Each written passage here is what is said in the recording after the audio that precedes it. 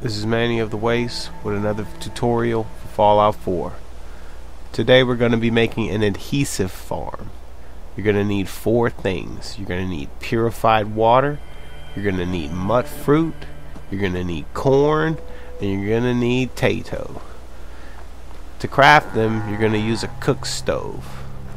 I'm over here at Sunshine Co-op, or Sunshine Tidings Co-op.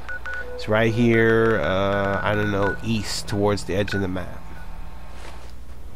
I found this really the best area because these people actually want to be farmers.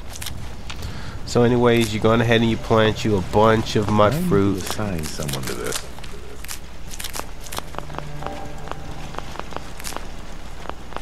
And then you go on ahead and you get you some corn. You get you some potatoes. I want to trade a few things. Okay, now here's the cool part. Hopefully this guy doesn't glitch me. Okay, now here's the cool part. You know how you put the water pumps for your settlers? And you know, if you go to the water, all you do is just pump it, which is stupid.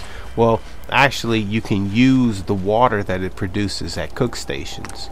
So if we go to craft and we come down here to utility, we can make vegetable starch, which is 5 adhesives, which is great considering how hard it is to get adhesives. And then we're just gonna cook till we run out of mats.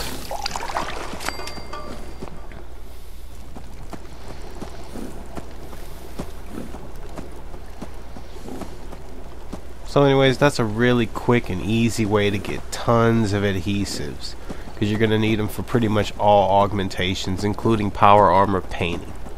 So anyways, this is Manny of the Waste. Thanks for watching, and take care.